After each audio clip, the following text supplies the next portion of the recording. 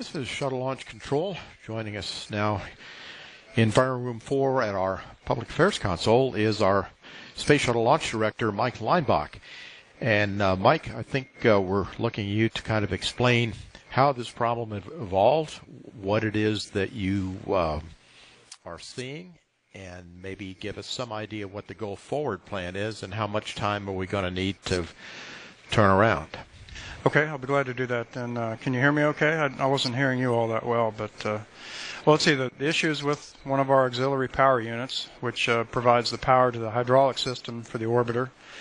And the exact problem was a thermostat on one of the fuel lines for that auxiliary power unit, and we need to keep those lines warm to prevent them from freezing on orbit. So we have two thermostats, two heaters for each fuel line for each APU. And on auxiliary power unit number one of those two heater units failed, and the troubleshooting we did on it proved that it was a hard failure. We were not able to get it to come to life no matter what we did. We tried to let the line cool down just by normal means and to see if the thermostat on that heater would kick in. That did not happen. We tried to command the heater from the cockpit of the orbiter. That did not happen either.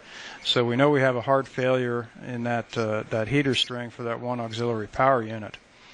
There was another heater upstream of that is also exhibiting some funny behavior.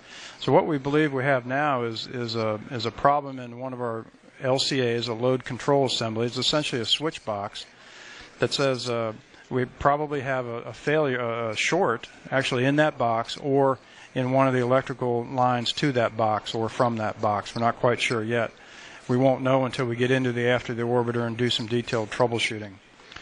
But the issue is that we didn't want to commit to flight with only one of two heaters on those auxiliary power unit fuel line because of the chance that if you lost that one good one on orbit, then you run the very high risk of freezing the fuel in that line, and therefore the auxiliary power unit would not function, and therefore you wouldn't have full hydraulic power, which is a case you never want to get into for re-entry without hydraulic power coming from one of the three auxiliary power units.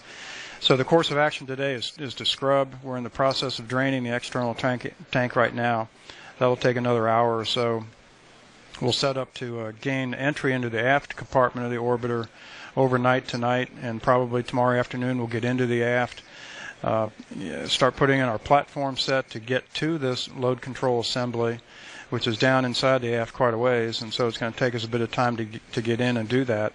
And then once we're in the avionics bay where that LCA exists, we'll be able to do our troubleshooting and see if we need to change out that box or whether we find a short in the line, that type of thing.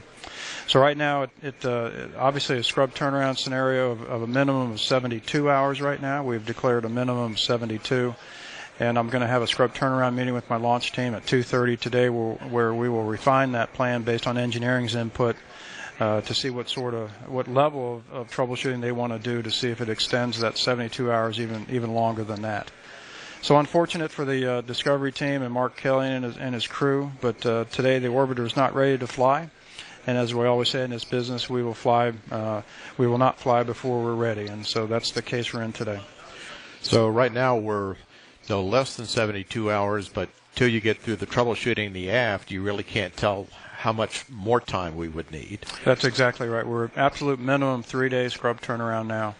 And again, we'll get the detailed troubleshooting plan at 2:30, factor that into our operational plan, and then be able to tell you guys where we think the next launch attempt may well be.